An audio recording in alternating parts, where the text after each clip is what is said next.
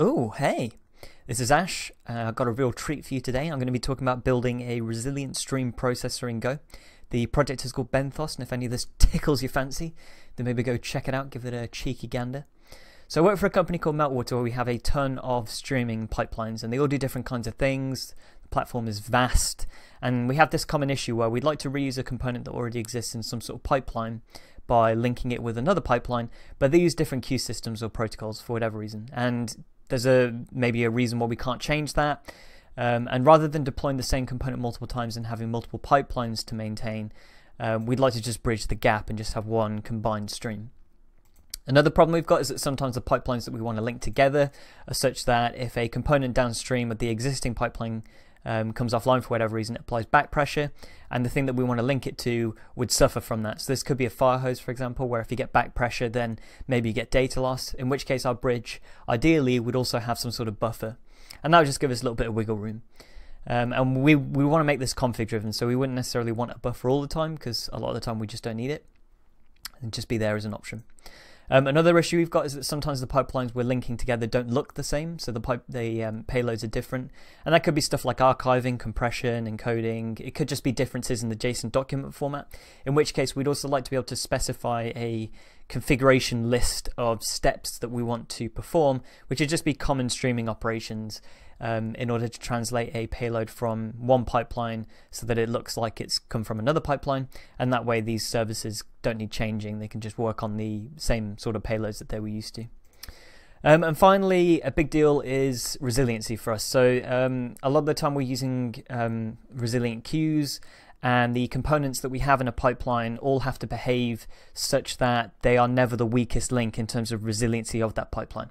And what I mean by that is, so a common approach when writing a service that reads a stream of data and then writes a stream of data, say you've got some complex pipelining where you want to distribute the work across lots of threads, what tends to happen is you'll have an internal buffer somewhere, and that's where you store messages. You'll immediately acknowledge or commit the offsets of messages that you've read. You do a bunch of stuff to it while it's in your buffer, and then you send it on. And the problem with that is buffers are not particularly resilient. So it could be a memory buffer where it dies if you restart it, but then also, even if this is a disk buffer, it could become corrupt, it could get lost, somebody could come and steal it and run away on a boat. There's all kinds of stuff that can happen to disk buffers, and a lot of the existing solutions that do the kind of things that I'm describing here work some way like this, because it's just easy to architect a service this way.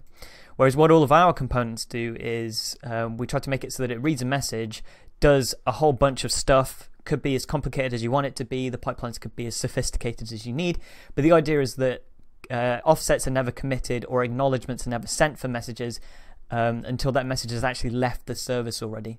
So if you're bridging, say, a Kafka topic to another Kafka topic, then using this method means that it doesn't matter what happens to a payload while it's in the service could crash, the server could die. It doesn't matter, because as long as your offset isn't committed until you've confirmed it's reached the next Kafka queue, then messages are as resilient and safe as the protocols you're using. So you would have the full resiliency guarantees of Kafka, and that could include replication, whatever. The point is, this service isn't the weakest link, and this bridge that we're proposing here should follow those same rule sets, and that's what really would set it apart from a lot of the alternatives, and that's what started me on this journey to building Benthos. So let's take a look at the first attempt. So it was called the first attempt because it was eventually replaced with the second attempt, so let's just take a brief look at what it was and why it failed miserably and why it's now dead. So the idea was to have these layers which are all pluggable, and that would allow you to have different input sources and different output sinks, and it would all be configuration driven, and each layer is at least one Go routine, and the idea is that it sends communications via channels, all standard Go stuff. And I came up with these two interfaces. So a producer is something that creates messages somehow and sends them to something else, and a consumer consumes messages and then gives back a response. Now a message type would just be a collection of payloads, and it can have multiples. So the idea is that you can mix and match multi-part message protocols with single-part message protocols. Every component within Benthos is able to work with multiple parts, and I also decided to make batches synonymous with multi-part messages. And I give you a general tool set in the service for creating batches, making them bigger, and also contracting them, making them smaller, and that gives you just a general tool set for mix and matching multi-part with single-part protocols, and batching however you want. I also came up with a response type, which is usually just it's a Boolean essentially. It's either an acknowledgement or it isn't, but it can also carry other contexts as to why it's not an acknowledgement or stuff like that, which might be useful for certain components. And yeah, so a producer owns its message channel, and a consumer owns its response channel. And this would allow you to also combine inputs and outputs. So the idea is that a layer just supports this producer interface, and then itself could contain a number of components that are all essentially the same interface, and it can just combine them in some sort of brokering pattern. And it would work the same in output layers and any other layer that you've plugged into Benthos. And it all works the same. So a broker would be reading from all of these in parallel, and then it would be sending messages down the message channel, and the output layer might be routing these different outputs. Depends on your config. And then you could also slot layers in. So if a component implements both the producer and consumer interfaces, then that means you can just slot it in between any of the layers, and that could all just be done dynamically. And what would happen is, so with a buffer layer, for example, it would be reading and then responding to the producer layer it's reading from in parallel, and that would be one loop. And then it would also have another layer, another loop going on where it's reading messages from its buffer, sending them to the output layer, and then removing them if the response acknowledges the message. But you could also have some hypothetical bridging layer here, which could be doing some processing, for example, and they could just read a message, do something, send it onto the output, get the response back, and then send the response back to the original producer. And this is what the interfaces look like, so I won't dwell on this too much because it's dead. But it was quite simple. So producer just has a function to return back the message channel, and then you can tell it to start producing by giving it a response channel. The consumer is the exact opposite, and some hypothetical function to link the two would look a little bit like this. And there's a lot of stuff I like. So it was quite a straightforward interface. It was easy to implement, and it was easy to guarantee that things were relatively safe, because any component that's writing on a channel owns that channel.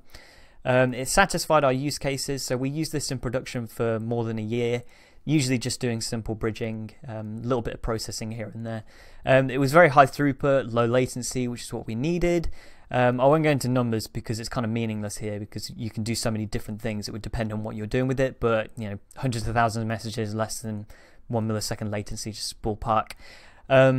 And yeah, I like the fact that layers had ownership of the channels they're writing to, and also there was an idiomatic signal from components upstream to tell components downstream that they'd ended.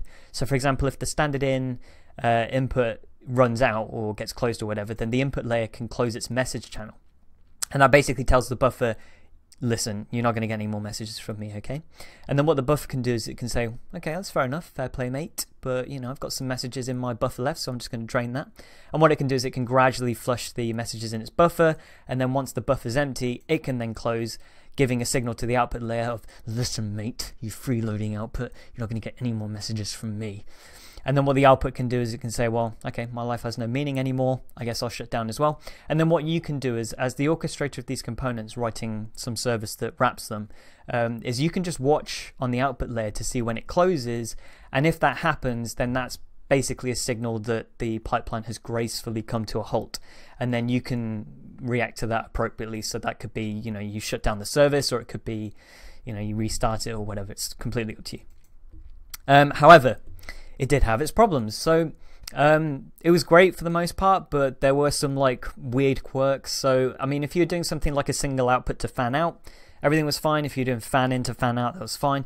If you're doing fan in to round robin, suddenly you saw this weird issue where what you'd like is for every parallel input, so say each of these inputs is reading from a Kafka partition, and we're writing out to some HTTP server with these HTTP connections. If we have multiple HTTP connections going on and we have multiple input consumers, then what you'd naturally want is, if we're round robining the messages to different outputs, they should all be going at the same time. If we've got 4 inputs, 4 outputs, then each input should always be giving a message to an output, and the output should therefore be fully utilized. But the problem is, with this bridge, you couldn't do that because it's effectively working in lockstep. We send a message over the channel, and then we wait for a response back. So if the broker looking after these producer interfaces here, it's not going to know how to route a response back to one of these unless it's only sent one message at a time. So we just get this odd lockstep where most of the inputs are going to be blocked and most of the outputs are going to be idle. If we were to hypothetically send 4 messages over, for example, and we start getting responses back, well, because they could come in any order, we don't know which input to route them to. So, oof, awkward. That was a bit of an issue. I mean, it was fine. Like, we didn't actually ever get hit by this, but it was just one of these, like, okay, that would be an issue if we ever wanted to do that and get max throughput. Another problem is, so we have this concept of processors, which sometimes is a fairly CPU heavy operation.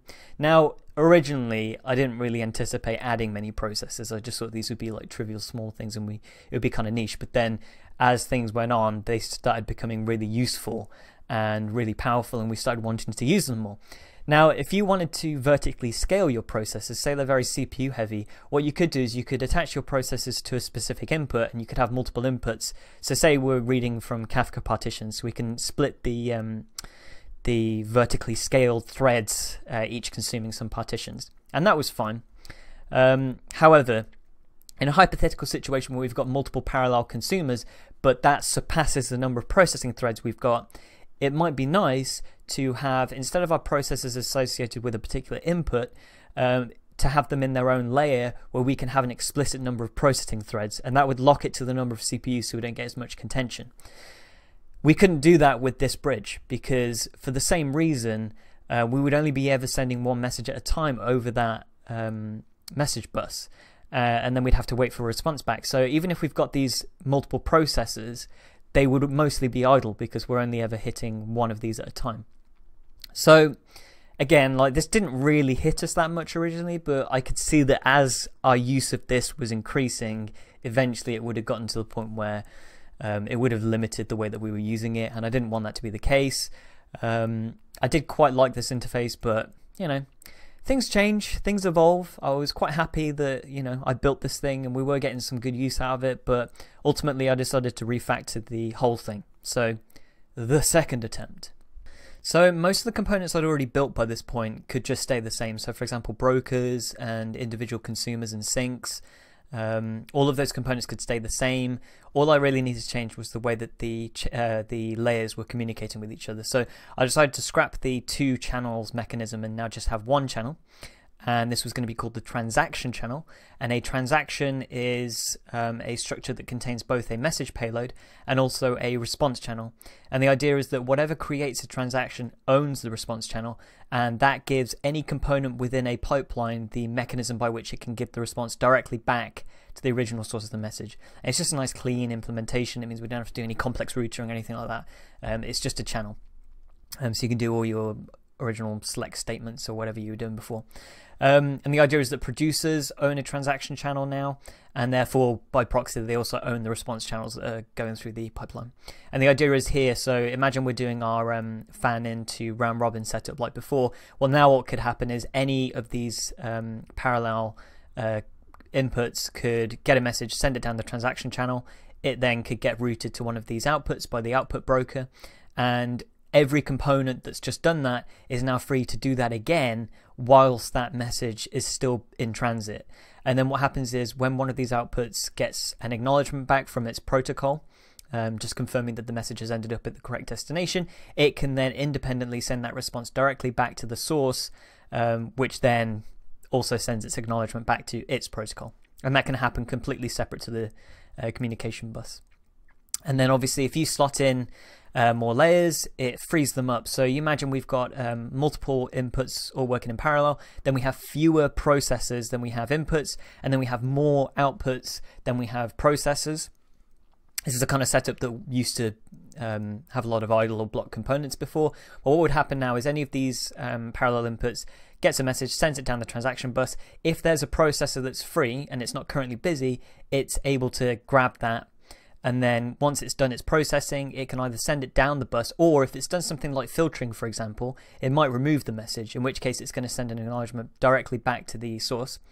But then as soon as that's free, it's ready to just grab the next one. It doesn't have to wait for that message it's just sent to be acknowledged, because it doesn't care about that anymore. Once it's sent a message down that transaction bus, it no longer cares what happens to it.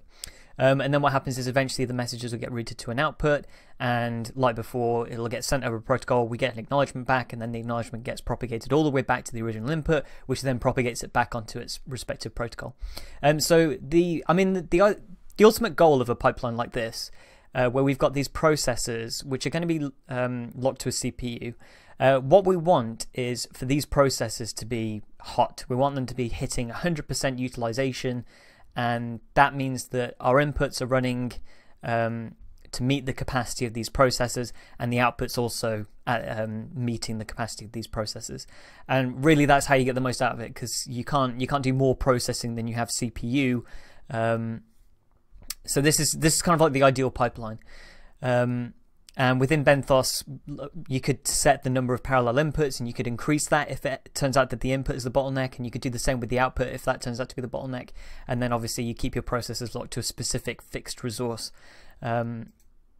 And another thing you could do is obviously you can stick these buffer layers in. So I didn't mention this in the previous section, but obviously if you stick a buffer somewhere in your pipeline, you've effectively decoupled the acknowledgement propagation. And the way that works here with the transaction bus is the same essentially. So transactions come down to the buffer sticks the message in its buffer, and then sends a response back to say that it's happened, and we get this immediate loop of messages.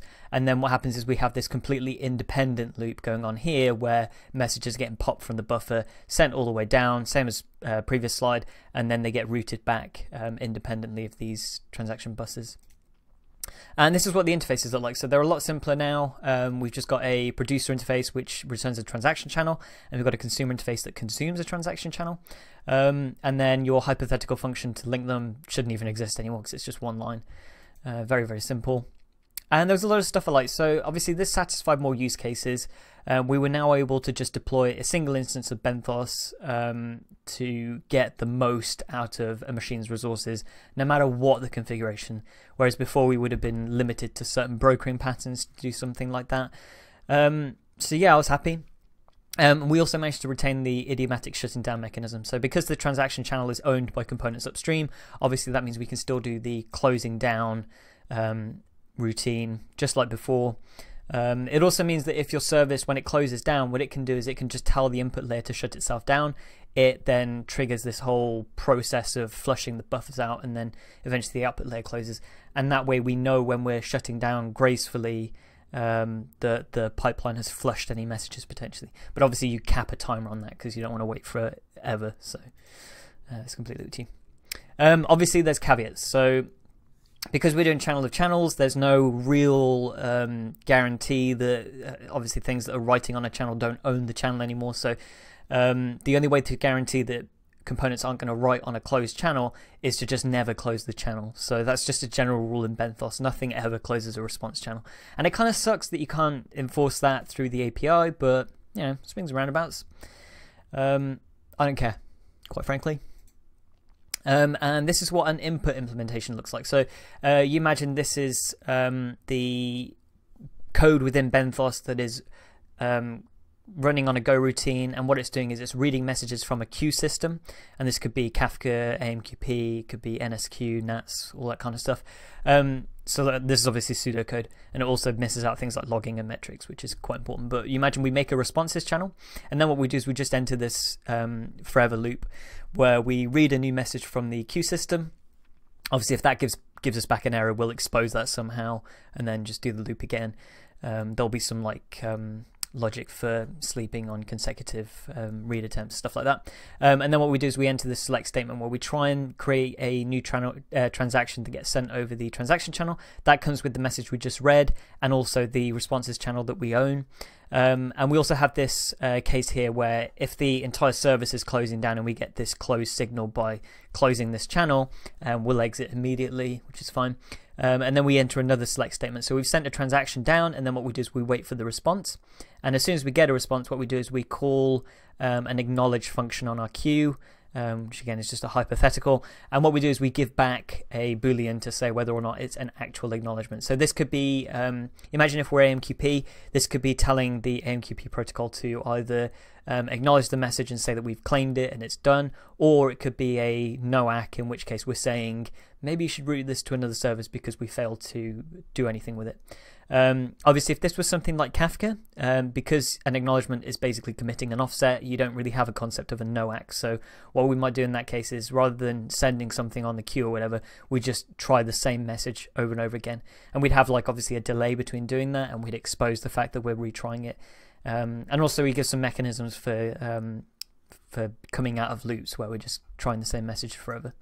And this is what an output might look like. So similarly, we this is all going to be pseudocode with no metrics or logging, but we do a select statement here where we're reading from a transactions channel. We assign a transaction and also an open flag just to check that the channel has been closed. If it has been closed, then that means the component we're reading from is over, and therefore we might as well exit. Same if we hit our close chance. So if the service has told us to shut down, we'll also return immediately. And then once we've read a transaction, assuming that's happened, what we can do is we can try and write it to our respective queue, and we give it the payload of the transaction, and this will return an error, maybe. And obviously depends on the library, but if it does return an error, we can wrap it in this response error type. So what this does is this creates a response from an error. So obviously if the error is nil, then it's an ACK. But if the error is non-nil, not only does it give back a NOAC all the way back to the original message creator, but that NOAC also contains the error message context, which might be used by something. It's just a little bit of extra info. And then obviously if we get a closed signal while we're waiting for this response to come back, or rather while we're waiting for the response to be sent over the response channel, sorry, then we'll exit immediately. So let's have a look at some brokers, because brokers are fun, aren't they? Cheeky little brokers. So fan-in broker, let's start with that. So a fan-in broker in Benthos has a collection of inputs that it owns, and each of these inputs is basically a Go routine, running independently, consuming messages continuously, and then writing them on a transaction channel.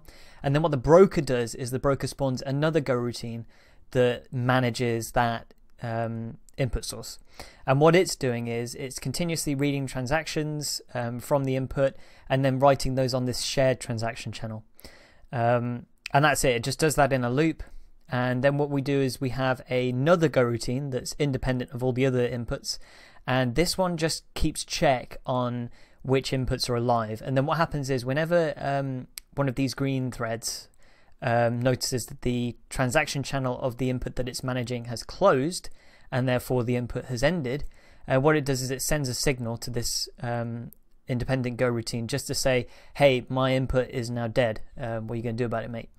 And what happens is when all of these inputs have closed, it then says, okay, well, there's no point keeping our transaction channel alive. We'll cut that off, and then we come to a halt. We clean up all of our resources. And that means that you still preserve the graceful termination of pipelines, even under these brokers. And when the broker has sent a message down its shared transaction channel, it doesn't have to worry about it anymore, because the response is going to get routed back to the individual input. And it's as simple as that. So this is some of the code. So this is a little snippet of what's going on inside the Go routines that are looking after an individual input. So what happens is we reference the inputs as by their index, the inputs is, and then what it does is it will continuously read from its transaction channel. And when this loop ends, the transaction channel has been closed, and then we send our index over this input closed channel. And this is how we signal to the other Go routine that we've ended. And then obviously this Go routine cleans up. And this is the separate one. So this is the independent Go routine that's churning away in the background.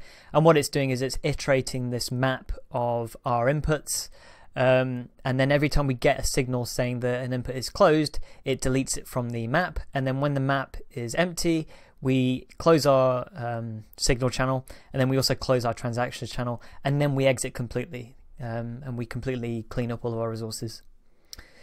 Fan-out brokers are also fairly straightforward. So we read a transaction, and then what we do is on a single Go routine, we only need one for this broker. We create a new transaction channel and a response channel for every output that we own. And for every transaction that comes through, we clone the transaction, and we clone it for every output, and we put a response channel per output onto the transaction that we've cloned, and then we send that over the transaction channel for each output, and we do that in parallel. So every output receives a transaction at the same time, and then what we do is we wait for responses to come back on each output's respective response channel. And what happens is if we get back an acknowledgement from a response that's bad, so say like we failed to send the HTTP request here, well, with the fan out broker, we apply back pressure if any of these outputs block. So that would count as basically blocking, and what we do is we retry. So every output that has failed on an attempt gets retried in this loop, and it looks a little bit like this. So obviously this is pseudocode, it's missing a whack load of stuff, but for every transaction that comes in, we enter this loop, and we create a slice of output targets. So that's a list of indexes. We go through that list, which starts off as every output, and we send a new transaction with the output's respective response channel to its transaction channel.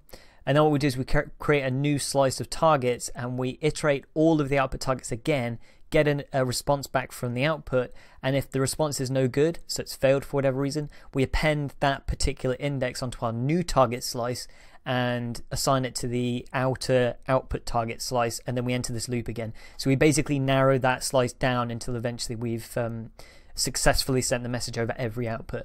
Now obviously, as an exercise to the viewer, I invite you to work out where you put these missing things. So where would you put error reporting, for example, and maybe a sleep between retries? Because obviously if a message fails, then you don't want to just like busily send it a million times a second. And also, how would you escape that infinite loop if the message never is going to get sent over an output, for example?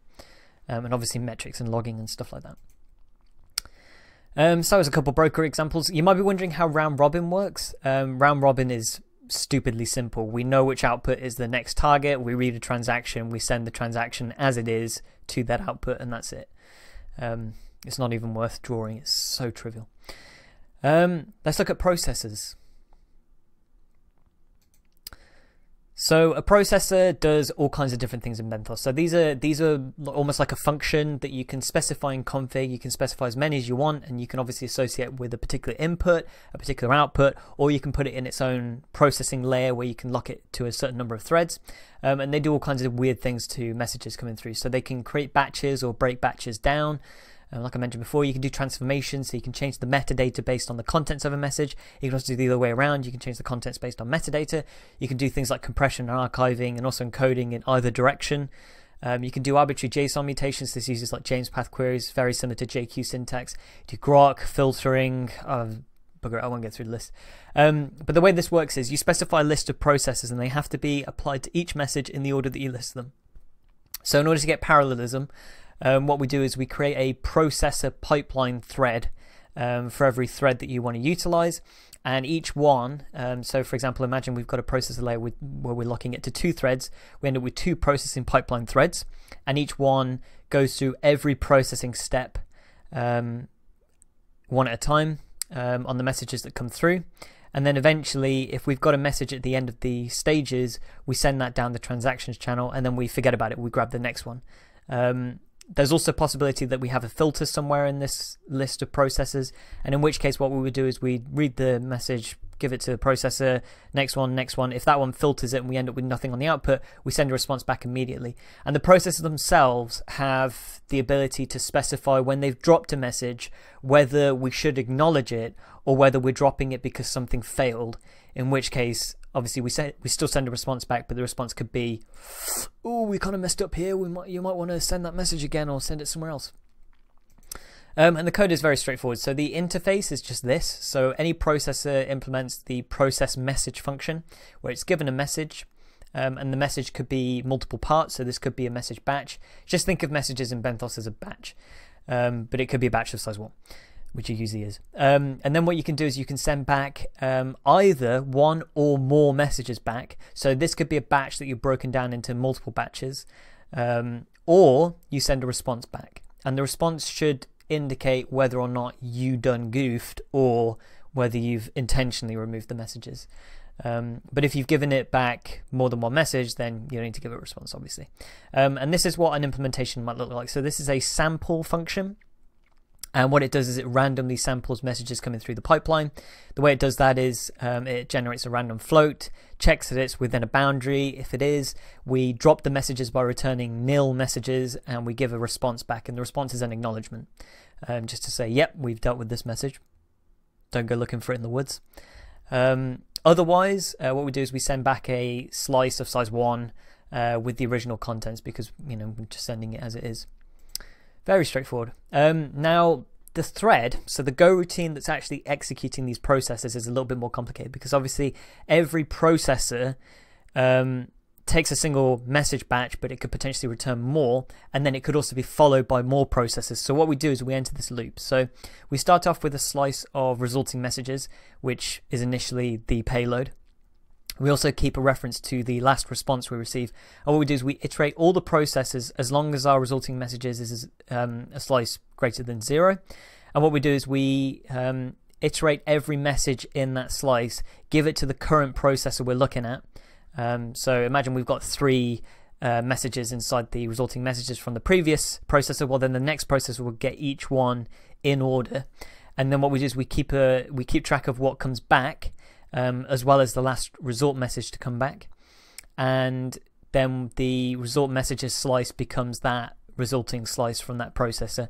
And obviously if that runs out, then whichever processor is the one that dropped the last message is the one that gives us back our response.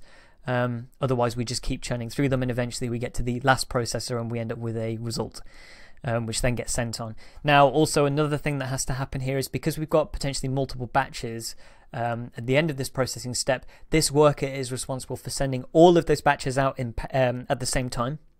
So they all go out in parallel, and then we wait for responses back, and we'll just retry them in a loop. So obviously we enter the same kind of logic as any other component that does retries, where we'll retry over a certain period. We don't just do it busily as quickly as we can. We do like sleeps and things, and also we do like logging metrics and give you the mechanism to back out of retries if you need to. So that's how Benthos processes work. So you specify those in config, they're all static, they exist, they are what they are.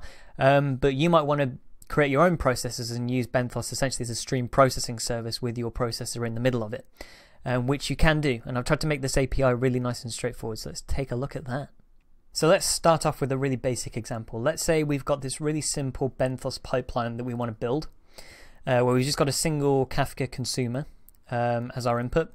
And we have a single processing thread with just a single processor in it, and then we want to write out to a Kafka topic just the same, and that's it. But what we want to do is, rather than having a Benthos processor, we want to have our own custom processor implementation. And let's say our processor is one where we want to filter out messages with our own custom filter. So what you do is you implement the process message interface, and if this processor is going to be stateless, then you can just implement this on an empty struct. You don't need to save anything. And what we do here in this message function, so firstly we create a new message, which is going to be our result. And then what we do is we iterate every message part of the batch we've been given. So remember that every message is a batch. So what we do is we iterate all the contents of that batch, and for every message part we check whether its contents contains the phrase "don't drop this damn message." And if it does contain that, what we do is we append a copy of that message part, which is just a shallow copy, to our resulting message, and then that loop eventually ends. And what we do is we check whether the result we've just created is empty, and if it is, that means we've filtered out every single message within that batch, in which case we can just return a nil response with an acknowledgement, and the acknowledgement just basically says, yep, we dealt with this. Otherwise, if there is contents inside our result, then we send back a slice, and the result is the only contents. We've just got one message batch on the result, and then a null response. And that's it. That's all our implementation has to do. It just creates a new thing and then sends it back or gives an acknowledgement back. Now, in order to construct the Benthos pipeline, we've got some options. So if we wanted to do this 100% programmatically, so imagine we're always going to be reading from Kafka, we're always writing to Kafka, there's no point necessarily making this config driven. What we can do is we can just create a stream config. So stream is the Benthos package to create an entire pipeline that includes inputs, an optional buffer, processing pipelines, and an output. And what we do is we specify that our input type is going to be Kafka. we give it the address to look for, we give it a topic, and then what we do is we say our output type is also Kafka. We give it the address, we give it the topic, and that could be our entire config. So what this will do is it will just create one input, one output. It'll create one processing pipeline with just one thread by default. And then what we do is we say stream new. We give it that config, and then what you do is you give it an option function, and that is to add our own custom processors. And this takes any number of constructors. So we give it a function to construct our custom processor. And the reason why we do that is because it automatically creates the number of threads we specify in our config. You don't have to worry about how many custom processors you have to build for that. It will automatically create as many as there are threads. Obviously that means that it doesn't need to be thread safe because there's going to be one instance per thread, but you could, if you wanted to, create your custom processor elsewhere and in the constructor just return a reference to it, in which case it would need to be thread safe. And then after that we just check whether it gave an error back, which would usually be your config is duff, in which case panic, screw. And then what we do is we defer stopping the stream. So stop call will try two things. So the first thing it tries is it tells the input layer to close itself and it waits for all the other components to gracefully come to a halt, in which case we know that we've flushed all the messages. If it doesn't do that in half the time you specify, then it goes on to the next step where it just tells every component in the pipeline to shut down, regardless of what it's doing. Then it waits for that to happen. And if that hasn't happened by the time limit you specify here, then it just exits immediately and returns an error. And you can check it if you want. Basically, we're just trying to close gracefully, but we don't have to necessarily. And then what you would put down here is some mechanism to keep your service open until some condition happens, or like you get an exit signal or something like that. Now with this setup, what you could do is you could make the topic an environment variable, and you could make the address of an environment variable, and that's it. That's all you need. You could just deploy this somewhere. There's other options on the Stream API for setting metrics and logging and stuff like that, which obviously I would recommend you do if you're creating a service. And all of those are components in Benthos that you can just grab. They can also be config driven as well. All that good stuff.